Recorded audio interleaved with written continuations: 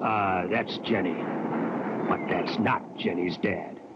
If she gets into that car, you may be looking at Jenny for the last time. I'm McGruff, the crime dog. Let me show you something. See that playground? A lot of kids there. Every day in this country, 60 kids disappear. Some run away, but a lot are kidnapped by strangers or even by people they know.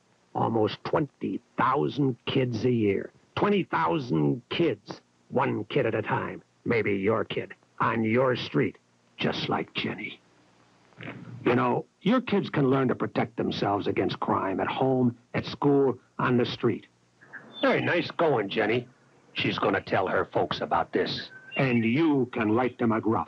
Learn how to keep your family and your community safe and help take a bite out of crime.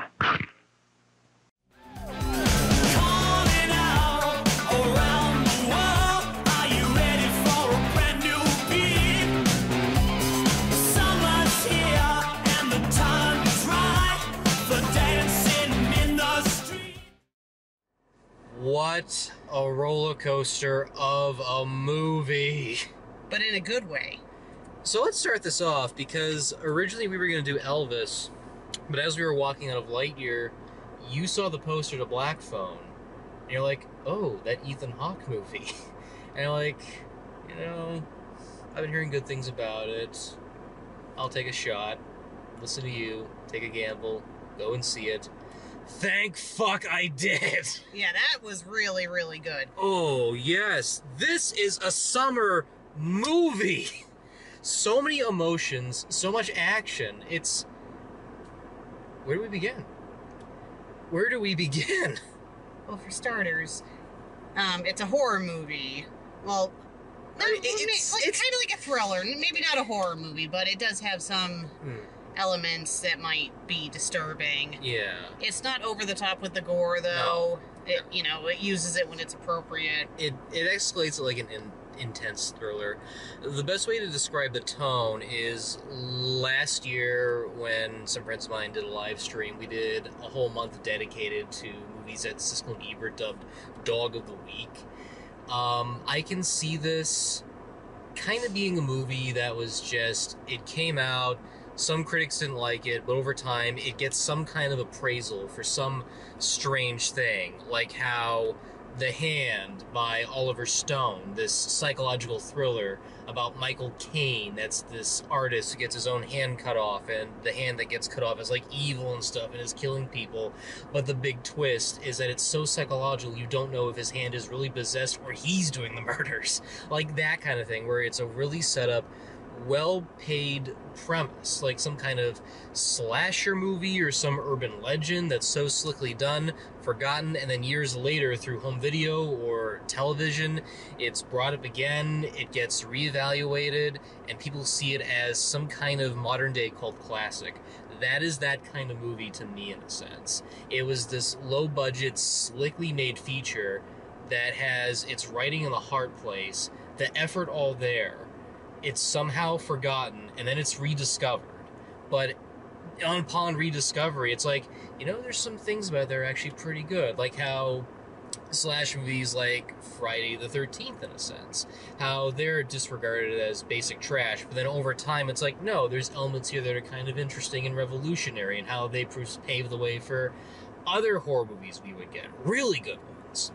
So I would put it on the long lines of that. It's a very well-made, slickly crafted feature film. I was on the edge of my seat. I was literally on the edge of my seat. I can't remember the last time I've seen a horror movie that had this emotional beats, well-developed characters. It plays you for a loop so much. One minute you hate this character, and then later you see that there's a reason why he's acting like this, or why this person's acting like this. I'm at a loss for words. I'm honestly at a loss for words. This is the kind of movie I usually search every year for, where its heart is in the right place, and it doesn't do hotly at the box office, but it does later over time. These are the kinds of movies I often say at the end of the year, this is the must-see, like Kubo and the Two Strings, or the Hawke documentary that someone did on YouTube 2 years ago. Like, when I say see this movie, and this is one of those movies you gotta see, especially in a theater. Yes. Yes, it was, it made me think of it a little bit. It is. Well, I was telling this to you earlier. It's based off a short story written by the son of Stephen King. Okay. Who even looks like him, too, which is creepy. You can definitely see where, like father, like son. Literally. Yeah. Not just figuratively. Yeah. Literally. It definitely made me think of a Stephen King story. And it was just really, really good. Like, Ooh. I saw the trailer for this a while back with my sister, and we were interested in it. So when I saw the poster last week, I'm like, oh, that looks really good. So I'm glad that you agreed to watch it. I did, because I had a hunch. First it was you, then I saw how it was being critically analyzed. There was some good notes. I thought, might as well go with like a little quick, slick flick, because the past couple of weeks have been kind of hit and miss.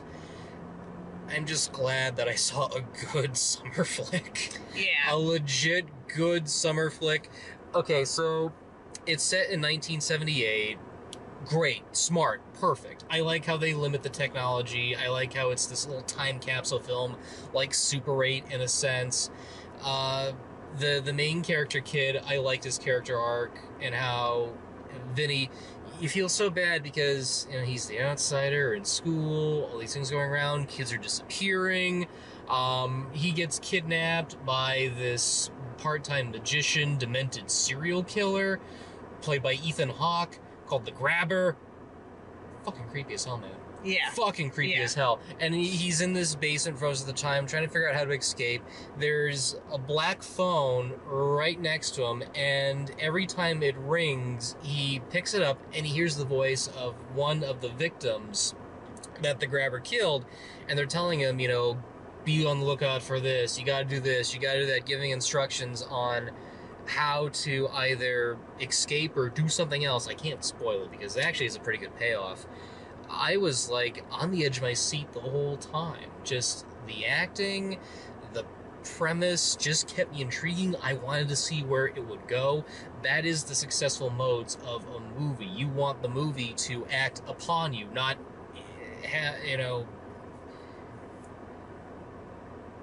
I'm just at a loss for words. Yeah, it was. I'm really at a loss for words. It was really well done. Everything just played out just fine. What stand out to you the most in this film? Well, the atmosphere,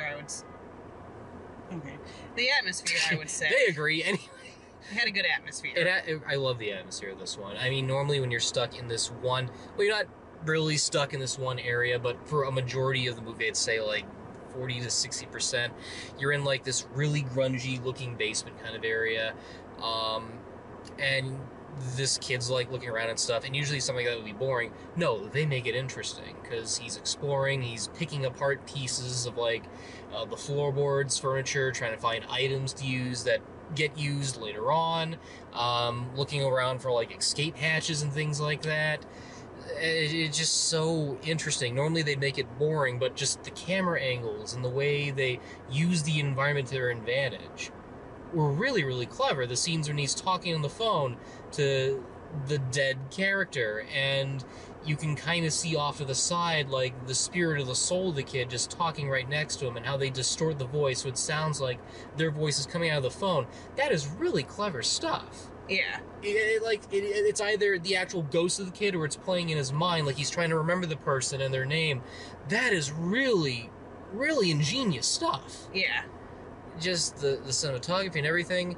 What did you think of Vinny's father? Because for a while, they really played with the fact that he's this really hateful person, but then they reveal some information later on. Well, I wouldn't say he was a hateful person. It's obvious that he had issues. A complex. And also character. back then, they were more Yeah. fine about beating children. That definitely, well, up in this area anyway, that wouldn't fly today. Can't really say the same about down south, but... True.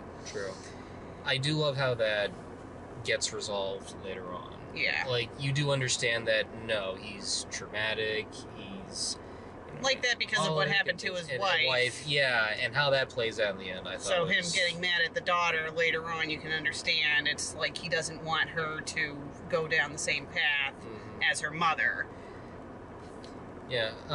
What do you think of Ethan Hawke as the grabber? He was really good. Oh. He was really creepy, like that, very, very creepy. Him and Brad Dourif in Exorcist 3 are so equally creepy. Maybe Brad Dourif by a hair.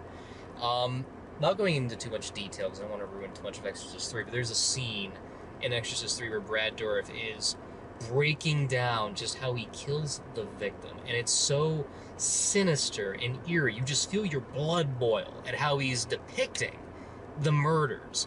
This is almost effective because you don't know what is going to happen. He comes in, he has like the interchangeable face masks and things like that, the way he's toying with the kid, and he's like an animal loose in the house. This is a pure predator, and you don't know what he's going to do. And that is the essence of a good villain and bad guy. You just don't know what he's going to do upon this character, and you're fascinated, intrigued, and scared at the same time. I was like literally on the edge of my seat. It was just that creepy. Yeah. What do you think of the stuff with Vinny's sister and the psychological? Well, that she gets like these visions. And dreams. that's the thing that really made me think of Stephen King. And I thought that was interesting. How she was the one that was seeing the visions. Yeah, like she helped solve the case. Like she didn't necessarily save her brother, but she did lead the police to where, well, you know, where they find stuff. Yeah, where they find stuff. So we don't want to say too much. That was good. That was good because I thought it was going in one direction and it's revealed something else, which is also pretty crucial too. And the minute I saw that, I put two together in my mind going, oh my god. They could, if this was done poorly, this would have been like so ridiculous, but given the time period and how it's set, it makes so much sense where it leads to in regards to the location of the victims and things like that.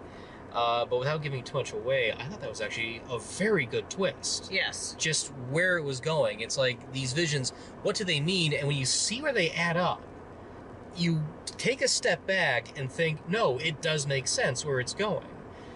The kids are communicating Vinny to prepare for this kind of thing, where else the other kids are communicating to the girl for another purpose. Yes. This was just... I'm actually floored. This is very floored. And even some of the minor characters, too, got a good chuckle. Like Max, and how he's like trying to be like the neighborhood watch person. I can hook up with you. I can connect the dots. I like Max. I know like his part is very small, like 3 or 5 minutes, but there's something so effective about it. Just the way he interacts with the police characters. He has like that whole big board of like little murders and news clippings. Yeah. I like stuff like that. The 1978 tinge. I like the convenience store with the Starlog movie magazines. Just little things like that just do add to the environment in a sense. But I do have to knock off some points because I don't know if this is true. There's a shot in the movie where you see at the convenience store there's like certain candies and stuff, which would exist, like Lip Nicks and stuff. But on the dispensary boxes, you see the nutrition facts. I don't think those existed back in the 1970s, so I gotta take off some points, but I can forgive it because this is a very slickly made, well done movie, and I'm glad you chose this one. I'm glad you enjoyed it. Oh. What was that? Just people being people. Of course. So yes, next time it should be Elvis. Oh yeah. That's right. Oh yeah. Oh. It's Elvis. I'm telling you, it's Elvis. That's Elvis. All right. Well, Thank you for Black Phone. You're welcome, dear. Speaking of which, we only got 2 trailers for this one. One was Bullet Train, which looks fun. Not my cup of tea, but okay. I mean, for a fast-paced action thriller, it's kind of interesting. I want to see where that kind of goes. You got the lead carrying the briefcase of information. All these assassins are going at him in this like fast-moving Japan. I don't know, it kind of hit me in the right way because I love stuff like that, where it's just a high-concept film on like a low-base energy thing. It could work. Yeah. What was the other trailer? This one I can agree with you because when I saw it play, I'm like, oh, it's this kind of thing. It's David Cronenberg's Crimes of the Future. I already know what happens in that because I watched Amanda the Jedi's video. Yeah. Definitely not watching that. It's Definitely not. David Cronenberg's hit and miss. There's some of his movies that I think you'd be okay with, like Scanners, because it's not too much bodily horror in a sense. The Fly remake, I don't know if you'd be safe with that one because of what happens to Jeff Goldblum's character. Oh, I've been spoiled on that. Insects don't have politics. I could be the first insect politician. No, like I'm not a huge David Cronenberg person, but some of his movies are like, okay, I'm okay with this, but Rabid's the one where I'm like, this is so damn stupid. It's Rabid. R-A-B-I-D. It's a Canadian horror film where a woman gets a blood transfusion, but the blood that she gets is infected. I would love to see your reaction to this. Oh boy. The blood transfusion causes her body to mutate. So, she ends up getting a pair of stingers in her armpits. And when she makes love to someone, the stingers come out and kill said person and turns them into an infected zombie-like thing, and it causes a weird pandemic. That's how stupid. Bee stingers?